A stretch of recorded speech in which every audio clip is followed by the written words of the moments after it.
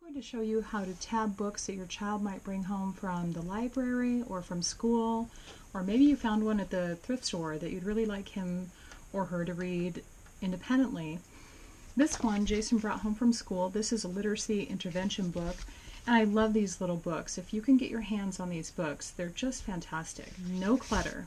They're very high contrast. The pictures are great. The font size is about a 30, which is important if you have a child with low vision like I do. But the problem with these books is that they're flimsy. And if I were to give this book to Jason as is, he would just throw it. He would get very frustrated in turning any pages. He might, turn to the end or the middle. He doesn't have the dexterity and the fine motor skills that he needs to be able to grab a corner and turn a page. In fact, even as adults, we lick our fingers and we grab a corner to turn small books like this. First, I'm going to show you how frustrating this book can be for Jason without the tabs. He hasn't seen this book yet, so this will be the first time I've given him this book. And then I will show you again how successful he can be with the tabs. Can you read this book for me? Yeah? All right, go ahead. At the farm. At the farm. Great. Can you open it? Can you open it? Oh. Uh-oh. Can you go to the first page? No, that's the last page. Put your foot down. Good job. All right.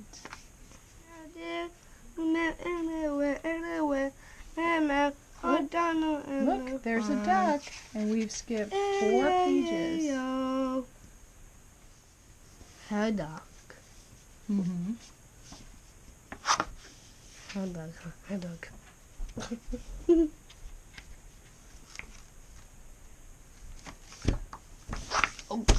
Oh, darn. Try again.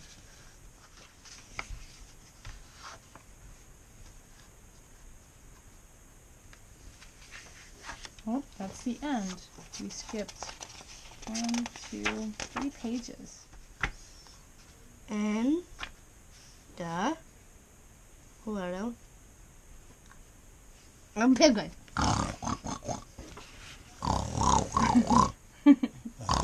At the farm. Nice job. The end? My goal with him is to get him to read independently, that I'm not having to sit down with him for every single book that he might encounter. I like when I'm doing dishes that I can sit him in a chair with a little pile of books and have him read to me while I get some cleaning done. Or if I want him off the iPad and just want some quiet time, he can sit there and go through a stack of books. And he has his favorites, which is great. But there had to be a solution for him to be able to turn those pages. The first thing I did for him was to tab with these page reinforcers. And this worked okay in the beginning, but right away you can see that there's no contrast here. He won't know the difference between picking, page number 4 versus page number 1. And they don't come off the book very easily without damaging it, so I wouldn't use anything like this to tab books that you borrowed. The other problem that I had was getting each of those tabs even. So then I used paper markers, and I used these only because I had them on hand, but they're not really worth your time to tab with these. I did like the contrast, but it has the same issue of just not holding up to the wear and tear. I then used sticky flags. These are plastic sticky flags. This is a Walmart brand, and they definitely held up to the wear and tear for a longer period of time. They're a little bit long, so I did trim some of these. This one is untrimmed, but my son was immediately successful in being able to turn these. So now I use these rounded tabs. They're very durable.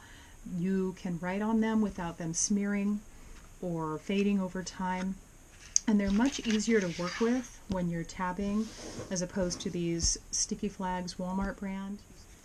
So the first thing you're going to do is determine where you want your first tab to start. this page right here starts at page number 1.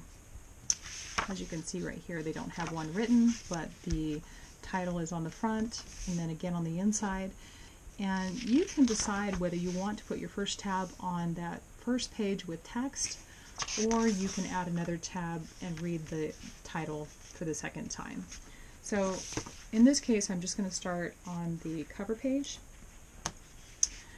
And take your tab. You're going to see where the adhesive stops in the middle, and you just line it up. Just give it a press. And then take your next color on your next page and space it far enough apart that they don't get hooked on each other when they do bend, and they will. Once you've got 2 tabs, fold the first page down and grab the next page.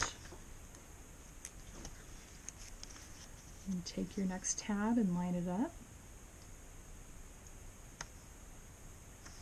And the reason why I'm holding the spine down, I was trying to line up my tabs like this. Not only was I bending the pages, but they still ended up being uneven. So making sure that your spine is facing down or towards you, it's a little easier to get those lined up.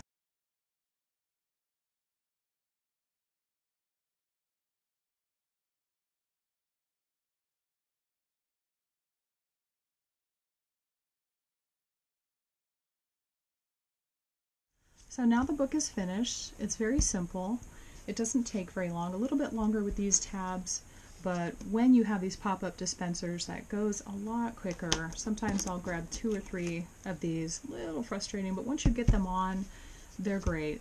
If you have a book that your child absolutely loves to read over and over, definitely use these more durable Post-its. They will last a lot longer than these plastic flags. And if I had more pages to tab in the back, let's say there were 2 or 3 more pages, I would be starting at the top of the next page, and I would make sure that I wouldn't use a blue tab. Since I started with blue, I might put a yellow there for contrast, and make sure that the numbers that you write are very legible and easy to read.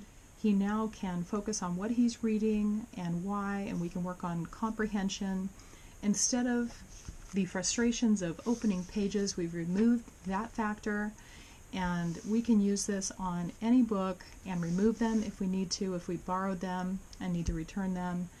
It's really just a great way to give your child even more independence, and that's really key. But now you're going to see how much different of an experience that Jason will have with this book. At the farm.